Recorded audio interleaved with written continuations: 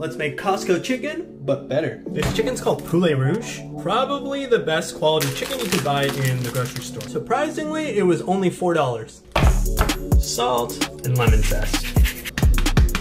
Fresh thyme and fresh oregano. Let this cure on the counter for at least 1 hour. Cook your legs to 170, but only cook your breast to 150. If you want really crispy skin, you have to cook it separately. Focaccia your breadcrumbs, lemon zest, chives, parsley, chicken fat.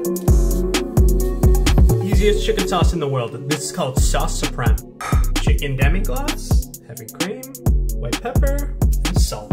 Finish with lemon juice. Not traditional, but I like mustard in there.